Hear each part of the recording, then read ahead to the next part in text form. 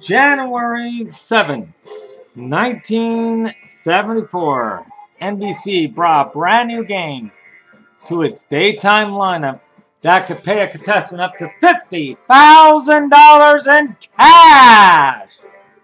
The game was Jackpot. It aired on January 7th, 1974 till September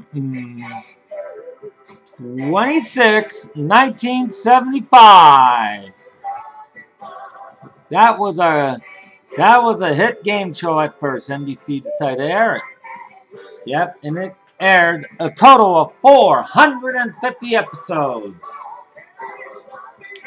Yep, Geoff Edwards was the host of Jackpot. It came back on USA for a nice revival in 1985 to 1988.